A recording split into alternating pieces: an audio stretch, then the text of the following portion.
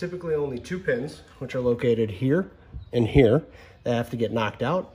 There's a spring that keeps pressure on the brake pad itself, and then we can pull that out and the pads will slide right out.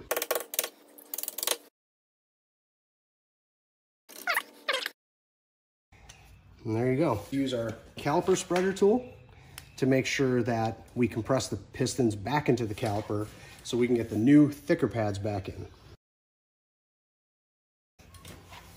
Take the pad and slide it right back in there. And then I can go ahead and put the top pin through.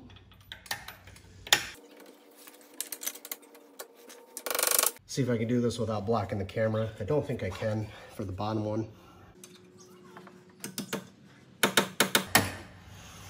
And that's it.